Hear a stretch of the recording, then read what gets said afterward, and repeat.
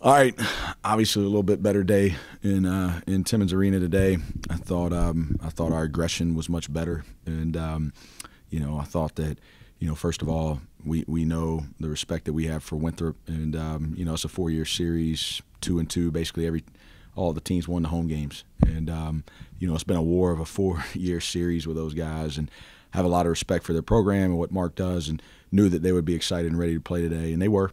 And, I thought both teams came out with a lot of energy. I thought that, we made that run, kind of in the 5-minute mark of the first half. And we're enduring a little bit of foul trouble. And we got up 10, and I decided to take Slaw out to save his second. And then, we just I pull all the guys out with 2 with that last defensive possession. And that might have been a mistake. We got completely lost on the backside there and gave up that hammer 3 to basically go up 2 in the locker room. And but I thought our response in the second half was really good. I thought we had 12. I think we had 12 second chance points for the game, and they were all in the second half. And first 30-plus deflection game of the year. And so really proud of that. I think anytime you have a loss, you got to look at it. At least my philosophy. Everybody's got a different philosophy. I think the easiest thing to do is to figure out what the players do wrong. I think the best thing to do is figure out what did I do wrong. And and taking a lot of time on Wednesday, just getting away from it, and just spending some time making sure that I was leading correctly. I thought there were 2 things that I had to do better, and one, I think rotationally, I've affected some guys' confidence a little bit of trying to find, hey, let's play 10 and let's see who's got the hot hand and let's see what this looks like. But I've given them no consistency, and I think what it's done is it's guys are going into the game, hey, I better make this shot so I can play longer. Played this much this game, I'm not playing this much. And, I also want all these guys to be happy. And I want them to leave the gym smiling. And I don't want them to be disappointed that they didn't get to play. But at the end of the day, I had to clean that up. And I think that we've got to find some rotational consistency for league play. And I think the guys coming off the bench have to know what to expect. And then to be honest with you, we know that we've got to get Mike out there as much as possible and Slauson out there as much as possible. JP, we're sitting here a month ago. You guys are looking at me kind of like, and now you see it. He's a player, right? He is a player, and so we got to get him out, right? Like, and so now you got to balance this, and so we wanted to have a little bit more consistency there. We told the team on Thursday this thing was going to come. Practice was going to matter, and I wanted to make sure there were teeth on that, and I told them I was going to look at all the statistical analysis from the last 2 days. So when you look at the whole formula from Thursday, Friday practice, Slaw was 1, Foster 2, Vanderwall 3. Okay, so Vanderwall plays, and Vanderwall helps us win today because that's what he does. And and it's just like I told the staff yesterday when I told them what my plan was. We were talking about it late last night, and I just said, look, I know he's not making shots, but we're also not giving him normalized minutes, right? So he's not. I mean, how's he going to make shots? Tonight, he got that corner 3. What happened? That boy went in there, didn't it? And, he played the game the right way. He made huge plays. Made huge plays in the game. And we've got to reward that, right? We've got to reward guys that just compete. And we got to reward guys that just respond and just come back. He could have had any response he wanted. He was starting, and then he hardly plays versus High Point. He could have set a meeting with me Thursday. Didn't. He came in there and practiced his absolute behind off on Thursday.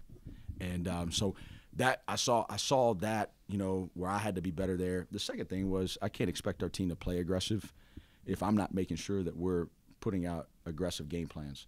And I thought we needed to be a little bit more aggressive defensively. And so we've worked on that the last 2 days. It wasn't perfect, but it fits my personality more. It's what I like to do. And you're going to give up some things. It's a football team that blitzes more and they sit in coverage. Coverage isn't working for us. Right, it's not working for us. So I'm tired of seeing the ball go in. Right, we're just giving up shot after shot after shot, and we have a Zoom with our analytics company on Wednesday and all this stuff, and it's like, and what you see is, it's pretty clear. Like we know this. The D isn't all bad. Okay, we're top 75 in the country in turning people over, keeping people off the free throw line, and we're top 10 in the country in defensive rebounding. But then you look at 3-point field goal percentage, 2-point field goal percentage, tough 2 field goal percentage, right? And we're 315 plus in all 3 of those areas. So we're not affecting the ball, right? We're not affecting the shooter. And so tonight it was not perfect, right? But I think our closeouts were better. I thought our hand activity was better. I thought we impacted the ball much better. And we got driven a few times. There's some definite things we want to clean up, but we got to keep practicing that way. And I was proud of those guys. And so it's like I told them, everything in life is about a response, right? Like it doesn't matter if you're talking about a basketball game. It doesn't matter what you're talking about. It's all about a response. And tonight we saw a bunch of responses, right? We saw the Vanderwall response from hardly playing, and then he goes out there and plays like he does today.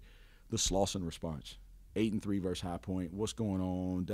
All that noise, right? Ignore the noise. I'll see you in the gym at 7:45 Thursday morning, right? And we stand out there and we talk and we shoot, and he's making all these shots. And I said, why didn't you shoot the ball last? Well, if you're going to be in here and you're going to work, you got to go out there with confidence. Well, what did he do today? Hit 2 huge threes. His confidence was different. His response was better, right? You saw Marcus's response, right? I pulled him right at the beginning of the second half. Goes out there, what's he do? He gets 7 rebounds in the second half, right? So teaching these guys, look, you can't always control what happens to you in life, and but you can control your response. And the more we learn that and the more we buy into that, the better this team's going to be. Coach, you kind of touched on this a little bit, but it's not just X's and O's. It's not just recruiting guys that can go. How much of this, particularly this week, maybe, and today, it's kind of a psychological thing that, every bit of it. I mean, the psyche, you try to motivate guys. You try not to damage the psyches also. Is that something that, I mean, you're still a relatively young coach. Is that something that you learn every day? I heard a coach, I'll hold his name, but I heard a coach say it when I was a younger coach, really developing my philosophy. This was probably in 2008, and he was competing for national championships in another sport. He said, if you want to get into coaching today's age, you need a major in business and get a double major in psychology. And that's what it is. He was right. He was right.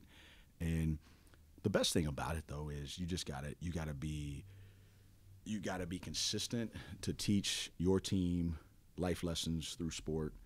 And that's easy to say. It's a lot harder to do in the hardest of moments, right? And so it's a deal where, look, I get to lead a program.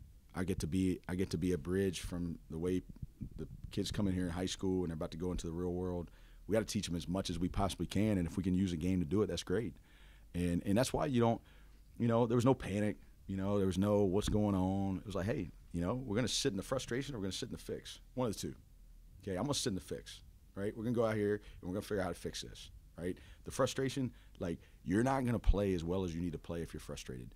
So we've got to get to a point where we understand that. But yeah, I think that's it's what I told the staff on Thursday morning. I got away on Wednesday and I just said, look, it's hard to examine what we're doing until we know how we're doing it and that we're doing it well enough, right? Like, it's easy to come in there and say, hey, we need to change this. This isn't working.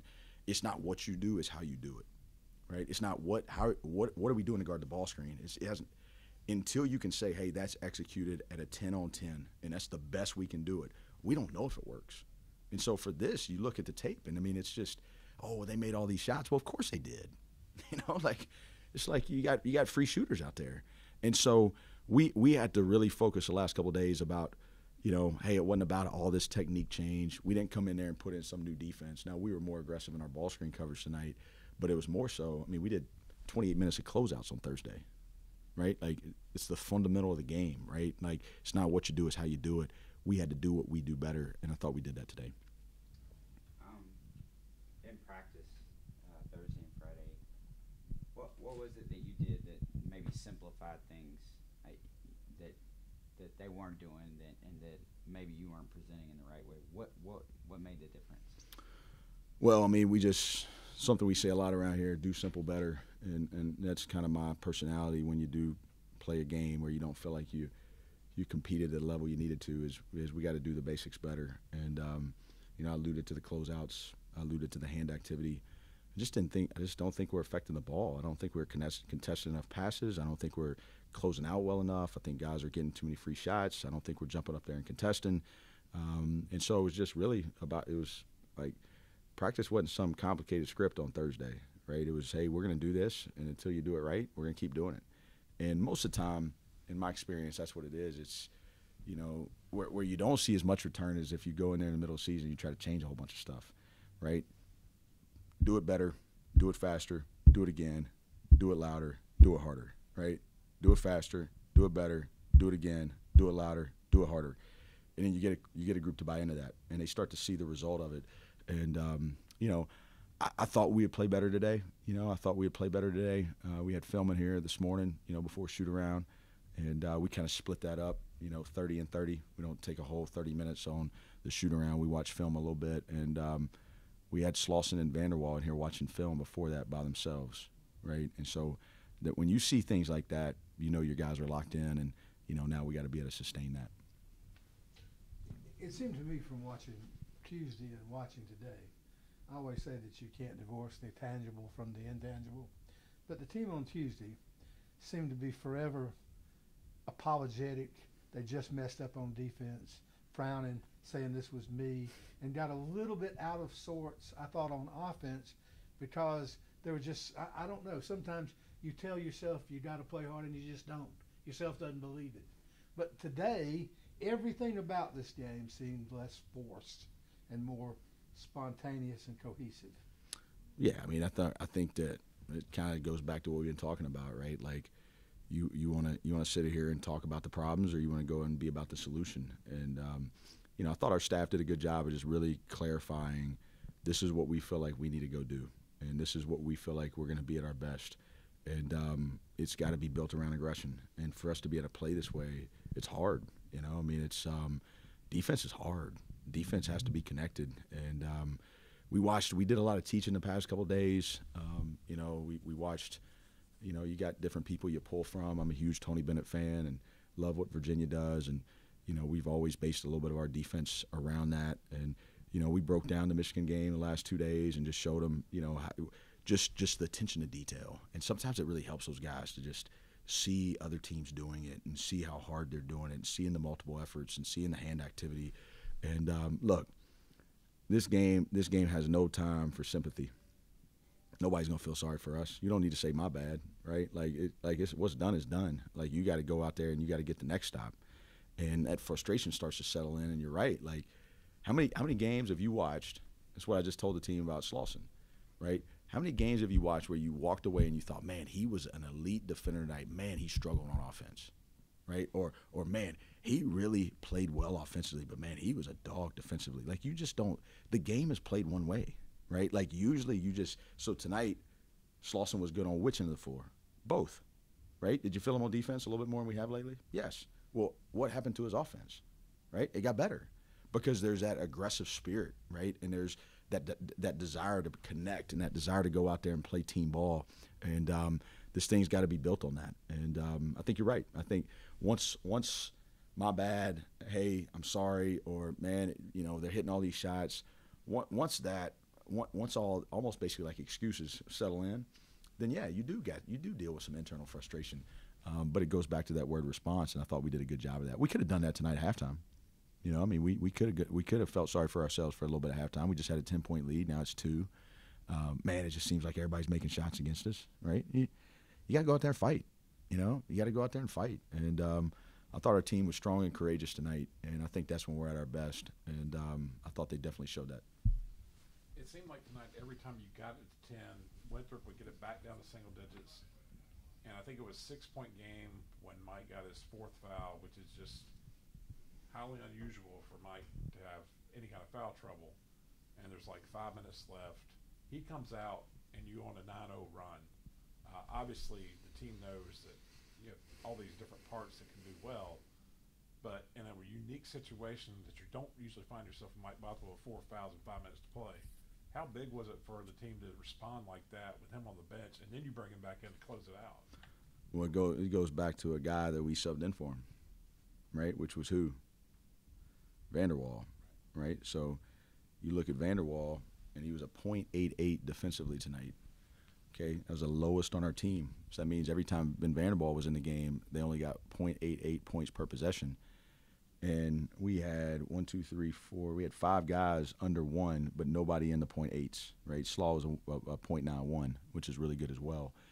He came in there, and he got some stops, that big block down there, right? He got a deflection. I mean, this team has depth, right? But we got to find guys that want to play the game the way the game has to be played, and we've got a lot of different talent. It's just got to all connect, right? And I think we can absorb Mike going out, right? We can absorb Slaw going out, and we got to be able to do that, right? We can't. I don't know if I want to place Mike all these minutes in league play. I mean, maybe we have to, but we've got to get to a point that we can trust those guys behind it.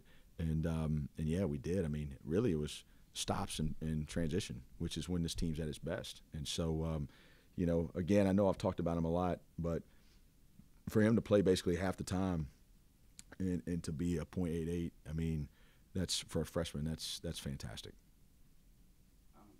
Coach, do you guys track like a motion plays, a big block by Slauson, or for instance the dunk on the baseline by Ben Vanderwall? I found that this team seems to respond more when they have an emotional play in a game, especially the one by Vanderwall. It takes some confidence, first of all, to try that, but to see that just picks up the whole team the entire way, and then Slauson has that dunk in the second half, and it seems like when things are going well, there's more of that aggression. Would that be a fair assessment? Yeah, I mean, I think this is a game like you want to play with emotion. You just don't want to be emotional, right? I mean, I think this game is best when you play with emotion, and this game is best when there's energy injected into the game, right? And we've always called those 3 plays, that just the energy, right, like that comes with that, the emotion that's usually with that, the enthusiasm that the team's playing with. That's something. I mean, for a while here, we've always kind of charted those. We'll show those in film, right? That like, look what happened after this play, right? And it's kind of like the what they call them, in football, just those explosive plays, right? Like those have to be our explosive plays, and they do change momentums, and the game is always up with momentum in a game of basketball, especially as fast as the game is being played right now. But man, I couldn't believe Ben dunked that. I mean, I knew he could, but the way he did it, I just felt like he kept elevating, and I was just like, at first when he went to dunk, I'm like, is he gonna get there? And then he just kept going up. I was like, good grief, he's about to hit his head on the rim. But he's, just really, as you can tell, I'm just super proud of him. But Slaw's dunk was tremendous. I mean, that was a huge play. But other plays that affect that too. I wish we'd had somebody dive on the floor for that loose ball, but fortunately we ended up coming up with it. But just the wall up at the rim and getting our hand on that ball, and they don't score it, and the ball's in a scrum, and then we come up with it. Those things can change momentum as well, because usually you're going to put the game in transition. But we had a lot of transition points tonight, which we knew was going to be important. And we're always, and you're right. I mean, to be able to do that, you got to go play aggressive. There are times when some of Slauson's most noted plays are plays that he has essentially been beaten, and he swoops in from behind, but when he is at his best, he never has to make those plays. And I don't recall him having to make one of those tonight. Yeah, those are reactive plays, right? Typically, and look, let's be clear. Like, great defenses, there's going to be multiple efforts. There's going to be a breakdown. A good defense can absorb one breakdown. An excellent defense can absorb a couple breakdowns, right? Just through multiple efforts. So, I still think this team needs a few more verticality plays at the rim. I think this team needs a few more charges. I think there needs to be a few, we need to start making a few more plays that are reactive. But you're right. The more you can keep the ball in front and keep the ball in the box, the better your defense is going to be. And I definitely thought, we had a couple of those shot clocks. We had a couple, Garrett contested that shot over there. Like, I felt like we got him in the late clock. We weren't quite as good. I mean, the other night in the last 5 seconds of the shot clock, we were 1.5 PPP, which is awful. We've got to continue to finish defensive possessions. We were a little bit better tonight at 1.0. Weren't quite where we need to be, but it was better. And I think, Slaw definitely gives you a chance to erase some tough plays, but you're right. You want to keep them out of those positions as much as possible. All right.